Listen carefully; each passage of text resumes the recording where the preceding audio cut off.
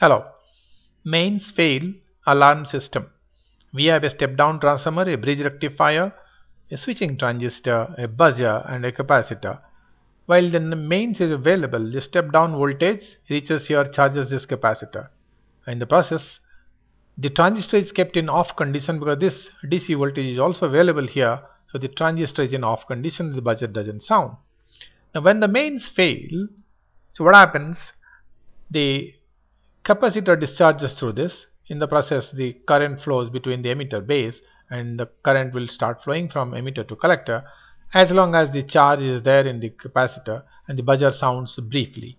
We'll see once we operate this, and we find now the standard voltage is roughly about certain voltage. After we charge it, this reaches at this voltage. Now when the mains fail, we'll see once the main fails here, we'll find when the voltage falls and the you find this sound is coming. Thank you.